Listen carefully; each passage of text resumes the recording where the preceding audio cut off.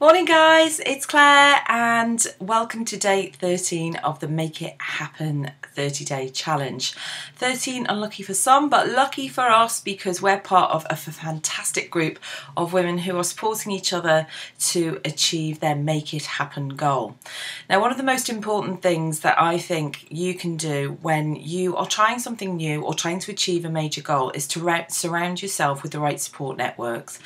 Any great achievement is very rarely achieved alone, and it's really important that you surround yourself with the right people. We need all sorts of people. You need people to look after the kids, you need people who have maybe trod the path before, maybe you need somebody who can brainstorm with you, maybe you need somebody at work that you can collaborate with. There's 101 reasons that we need a network of supporters around us. So today my question for you is, who's on your team? Who is it that you need most to help you make it happen? And I want you to give this some thought.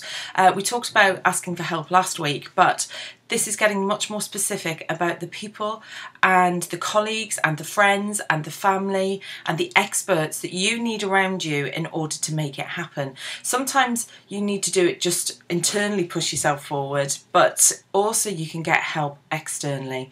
So what I've got for you today in the file section is a kind of planning tool to think about the sort of help that you need and who can help you with that. Maybe you've got the expertise yourself, maybe you need somebody else to support you in that particular area of your journey.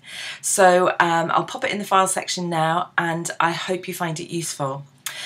If you're just getting back to the Make It Happen challenge after the long weekend, then great, welcome back. What I'd also like you to do today is to reconnect with your goal and what it is that you need to achieve. So have a quick look at yesterday's video and pop your accountability in the group, in yesterday's group, because that was the start of the week, and let me know exactly what it is that you want to achieve by Friday. What's the one thing that you would like to achieve by Friday?